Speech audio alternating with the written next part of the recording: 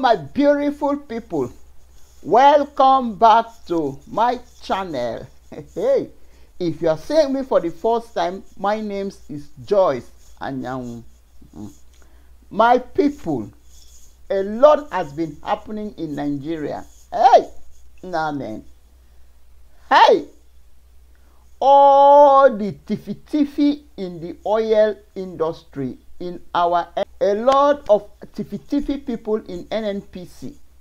Hey, all these our politicians, they have been stealing our money. They remove subsidy, and they are telling us that they remove subsidy. Why they did not remove any subsidy? They are still selling the oil and collecting the money and putting it inside their Shokoto and Agbada. My people, hey, I just want you guys to listen to Channel TV, where Segun was interviewing me, where he was interviewing Prof. Yemi. I just want you guys to listen carefully, and then I have to show you people from Channel and from Arise TV the way Segun, not Segun, Rufai and Abati and Ayo were analyzing the way what has been happening, the corruption that has been happening in the oil and gas sector. My God, they cannot even give account. They can't give account on how they have been spending the money. Now they have accused them of stealing the oil money. They are, this thing came even when Peter Obi was running for a seat of a president. He came out and he said, the people that are stealing oil, they are selling out oil. All of them, they are still inside that government, because he made an illustration that oil is not something like sweet that you can pack and put inside your pocket, or bomb or chewing gum, that you cannot, he said a lot of things that time, that there's no ship that would come outside from Nigeria to take oil from Nigeria and take it out, that people would not see them, that everybody, if they are doing the business together, is these politicians, the government officials. They are the same people that have been selling the oil, that they should forget all these things that they have been doing. And today they have accused them the second time again. So guys, let's just listen on this interview that Segun is interviewing this Mr. Prof. Yemi, before we will go to Arise TV and listen there what the analysis, what Rufai, Ayo and Abati will have to say too. So guys, let's just watch. Bring some sense of it. There are those who will say, is there anything that I have not heard about these corruption in the oil and gas sector? NAITI, as an institution, will come forward to say, these are the issues. There are those experts who are saying that there are cabals. There are those little individuals, little in numbers, but they are so strong that they are holding the nation at the jugular. And the reason why the economy of the country is at this stage is because the president took a decision on the very first day he got into office, and the ripple effect is what we are seeing today. If those few people who are holding us back are not the reason for this problem, then we need to start rethinking our problem. But then, let's go forward. I mean, you remember what happened in the House of Representatives when they planned to probe the downstream and the mainstream sector of the oil and gas sector. The House leadership has since resolved that, because there are controversies, allegations of $1.2 million exchanging hands. If we were probing corruption in the NMC, but allegations of corruption is also already trailing and controversy back and forth. But let's focus on the Senate today.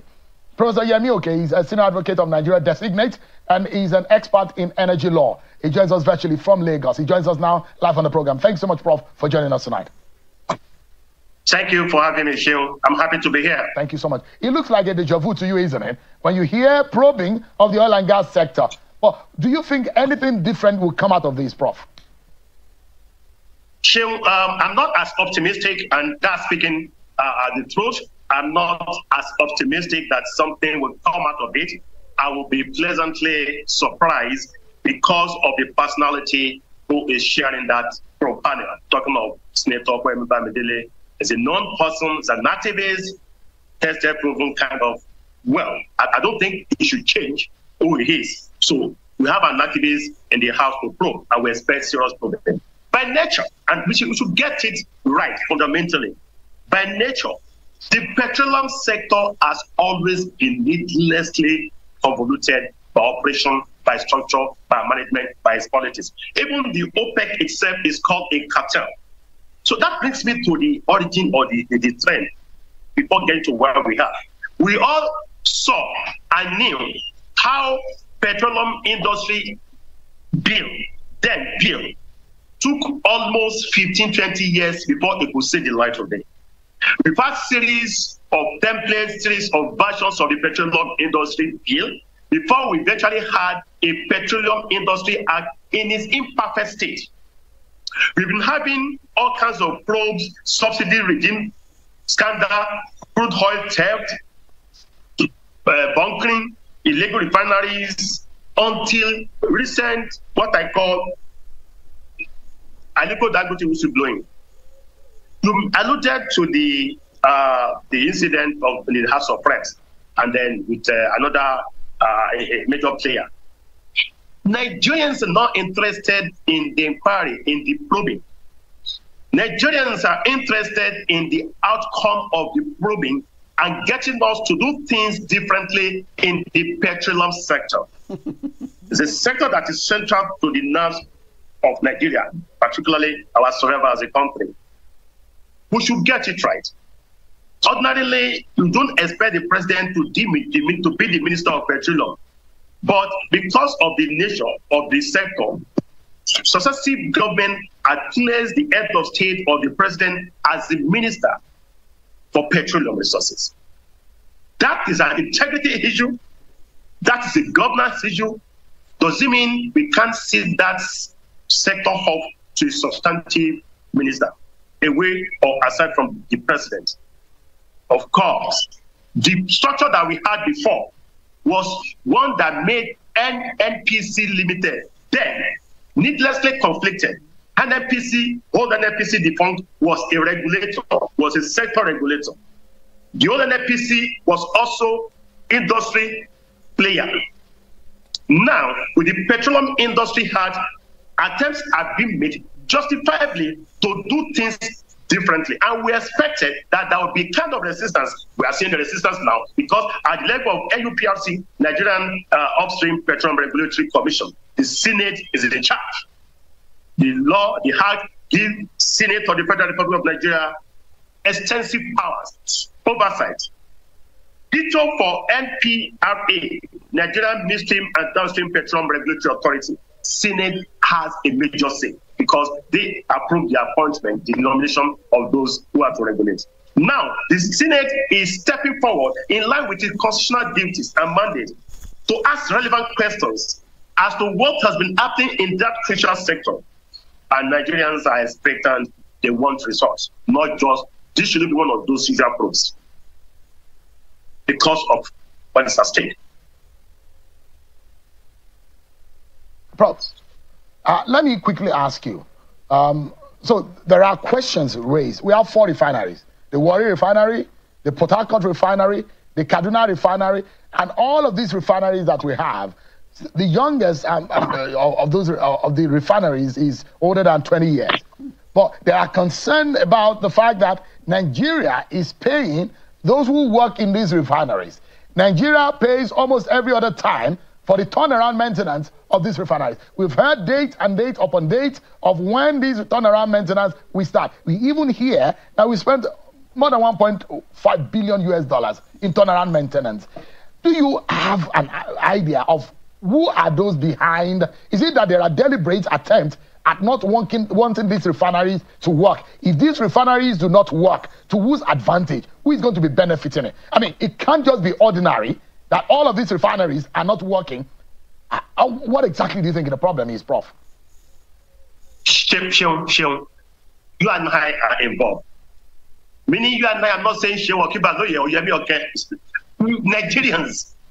Nigerians are the reason why Nigeria is the way it is, both in the petroleum sector both in the electricity sector, in the aviation sector, in the education sector, in all sectors.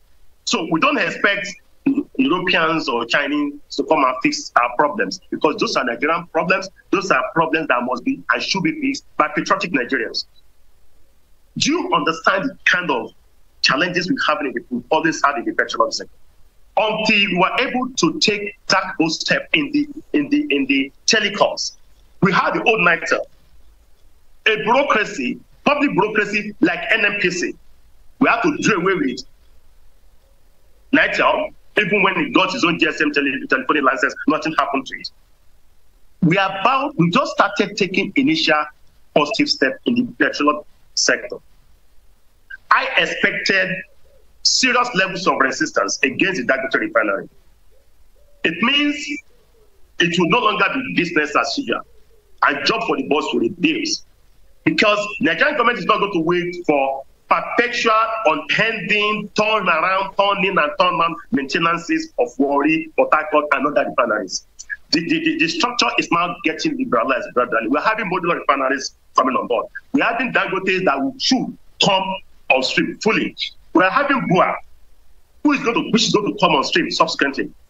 The sector will be freed up for decent levels of competitiveness. Then we're going to have accurate picture. We're going to be able to have a bit of mathematical accuracy in the consumption pattern and consumption trend of Nigerians vis-a-vis petroleum products. Talking about petroleum, talking about the diesel and aviation fuel. What we have currently, I'm sorry, a bundle of fraud. The petroleum sector has never been fully transparent. Yeah, since 2022, Prof. So the government sector will struggle to get things wrong correctly. The then Minister of State for Petroleum said in 2022 that the refinery in Port Harcourt will be ready by December of that year. Sometimes this year, the NNPCL Group CEO, Melekiari, was quoted to have said the Port Harcourt refinery will be ready by April of this year. Of last year, in 2023. We are now in 2024. It will be ready, it will be ready, it will be ready. And these are one of the issues raised today on the floor, at the floor of the adult committee investigative hearing, that I haven't spent $1.5 billion US to repair a refinery. And there are those who will tell you that you can actually build a new refinery with that same amount. Yeah, there are those who have debated it. And the fact remains that spending all that kind of amount. My beautiful people. Well, let me just tip a little bit in here before we will go to Arise TV and listen to what they have to say in that channel also. This Nigeria, this country called Nigeria, hey, I pity for this country. I pity. Just imagine what Shane is asking, that that is every year they will say they are paying workers to the maintenance of the refinery $1.5 billion. Hey!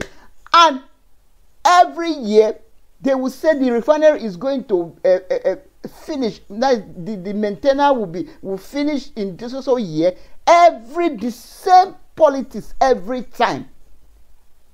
And this Prof. Yemi said that the problem of Nigeria is in Nigerians' hands, So I want to come into that. Yes, the problems of Nigerians are in Nigerians' hands. How? How is it in Nigerians' hands?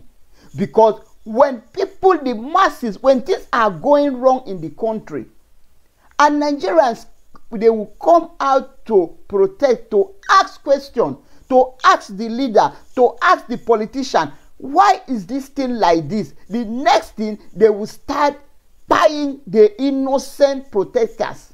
They will start buying the innocent Nigerians that came out with placards just to ask a question. The problem is that in Nigeria right now, Nigeria is no more democratic. We are not practicing any more democracy. We are practicing dictatorship. Yes, I say it boldly. Just imagine the corruption that is in oil sector. They are just selling this oil pocketing money in their pocket. Why Nigeria are suffering? Tinubu just wake up one morning because they know, okay, now they are protesting that Tinubu should remove fuel subsidy. Can Tinubu remove it? What is difficult there? It's because of fuel subsidy that people are suffering. It's because you remove fuel subsidy, that's why people are hungry. Why can't you remove it so that this will be okay again? That when you want to remove fuel subsidy, you make provision for people. You arrange things in a right way so that by the time you remove it, people will not suffer. People will not go begging for food. My God. I know how many numbers call me in a day just to beg for more feeding money. There is no work. People that have been working, a lot of company has fallen because they cannot manage anymore. What is there for Mr. President not to remove the fuel subsidy so that this can be okay again? He will not remove it because that is where they are gaining. He will talk to the public that, oh, I have removed fuel subsidy. While behind, they did not remove anything. They are selling the oil back to back, selling it and sharing money among themselves. They will share money, they will sell oil and share money. They will borrow money and share money. Everything is just between them. Why are they so wicked? Why is Nigeria so wicked? And now they will come out and say they are proving. Have you ever, my people, have you ever seen anything in Nigeria that they prove or that they are, I don't know how to say it. They are probing. Every time they are probing. Have you ever seen anything in Nigeria that they probe that it come to pass? We will be there. They are probing. At the end of the day, the thing will just die like that. I remember when Peter Obi was saying this thing that the oil that nobody, they are selling that they will make account will not balance. Okay, the oil, where is all this oil going to? Where is it going to? That same Nigeria, we don't have light. That same Nigeria, the only thing that we have is petroleum. And now people are buying petrol, a liter of petrol, 1,000 naira. So how many liters will you buy? For example, if you want to travel far, this is a country that have oil. We are buying, sometimes they will say fuel scarcity. People would be buying oil in millions of naira. They are probing. Every time they are probing. How long? We have been probing all these things for years. Anyway, my people, let's just go to Arise TV and listen to what you people know. Your take on this story? I'm happy about it, but I'll tell you what my soul is telling me. A part of my soul is divided. My soul is divided this morning about this investigation.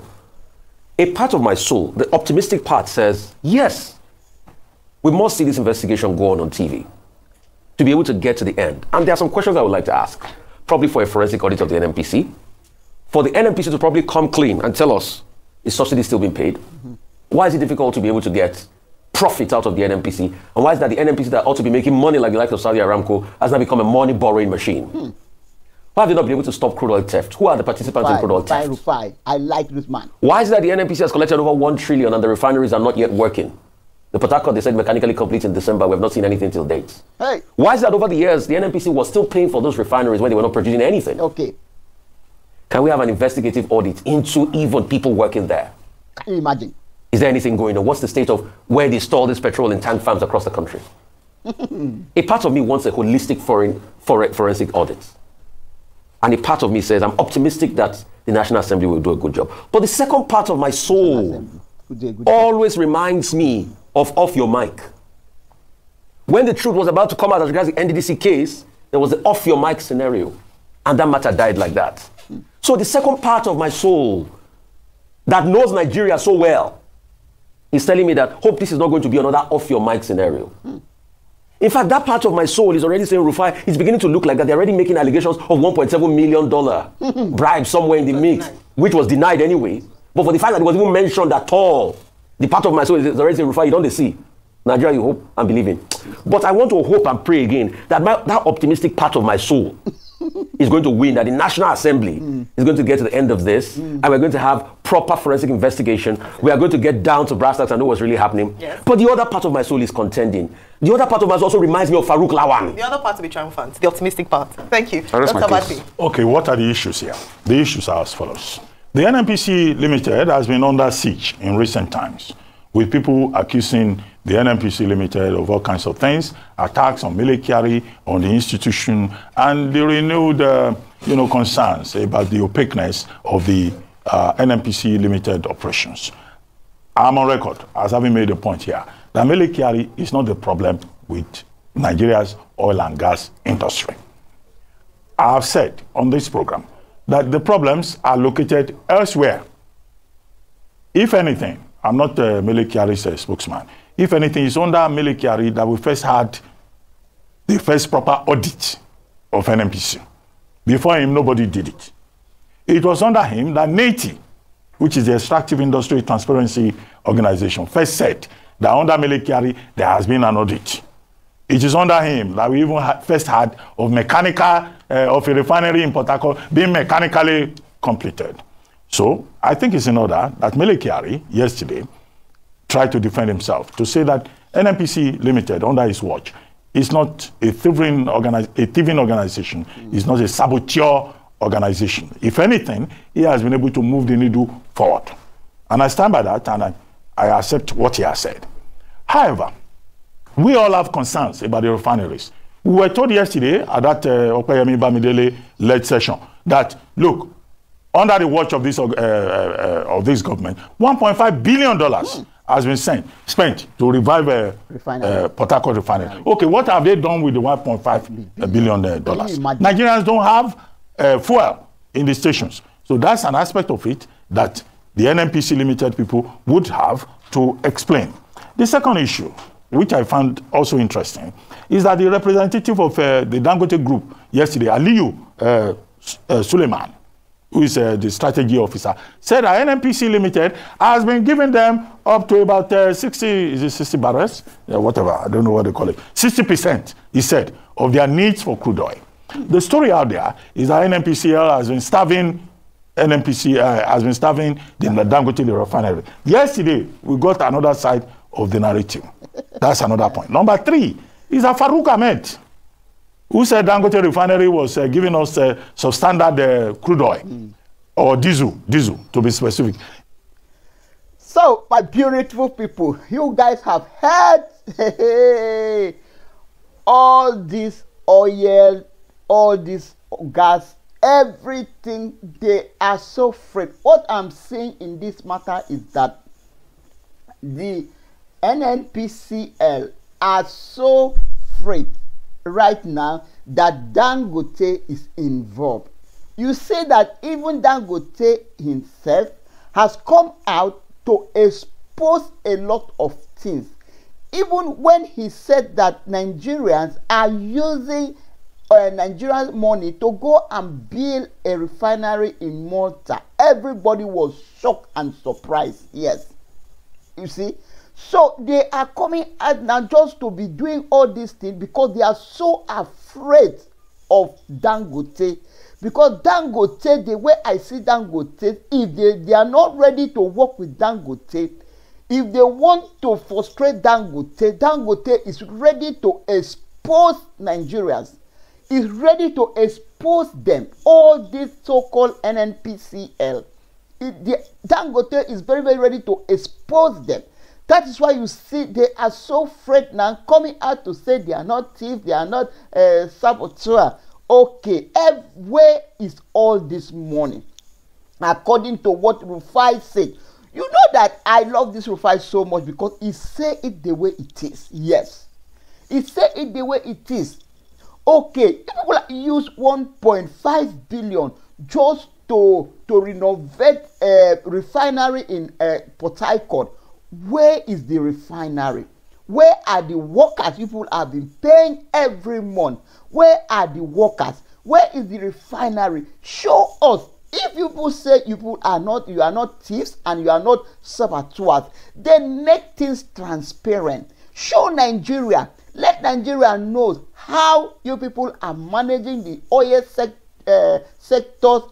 Let NNPC come out and tell us how they are managing the oil sector, how they have been selling the barrels of oil. How much are they selling one barrel? How many is going out? How many is coming in? My God, this country, my people, is better for us. It's better for us to just sell Nigeria and share the money among us so that everybody would go to its own way, places. You know, this is what I've been saying. Instead of us to come out and talk and fight, when people come out now to protest or to fight or to ask them questions, they will command armies and police to start buying people in the street, to start committing havoc. My people, where is this country going to? A whole Nigeria, the giants of Africa. You know, that passport is not even valued anywhere anymore because of the corruption that is in Nigeria. Nigeria is like a group of people owns Nigeria. A group of people owns Nigeria that all the affairs of Nigeria is in their hands. And we say we are practicing democracy. It's not possible. It's not possible. This is dictator in Nigeria. There's a lot of dictators in Nigeria. You can't come out and talk. You don't have freedom of speech anymore. When you come out to ask questions, the next thing they will order people, they will order their talks to come and buy you. They will order their talks to come and buy you. Huh? This is getting out of hands, my people. It's getting out of hands. What are we going to do that Nigeria will be better? We have the money. You know how rich is Nigeria. This is Nigeria. This is a country that has oil. If our leaders are so honest, Nigeria could have Dubai and Nigeria, they will be competing each other. Nigerians are running to Dubai now to work, to look for work. They have been, every time they would okay, look at now in London, what is happening in London, that all foreigners should leave their country. Nigerians should leave their country. Okay, when they come back to Nigeria, which country are they coming to stay? You cannot say that, let me go back to my country. After all, my country is even better. Let me go back there. Which country are you coming to stay? Is it a country that the government are so corrupt? Is it a country that you will come, bandits cannot allow you to have peace? Is it a country that you come, you cannot afford anything? Is it a country that you come and robbers and cannot allow you to drive safely in the highway? Which country are we coming? You even bring a car in that country to repair. You will not get good mechanic to fix your car for you. Everybody is so corrupt in that country. So corrupt that you cannot even know who is who and who is not who. My people. And so this country, sometime, now I know a lot of people will come to this country, to abroad. They are fighting in everything to be a citizen, to get their passport because of their country. That Nigeria, you get Nigerian passport to do what with it.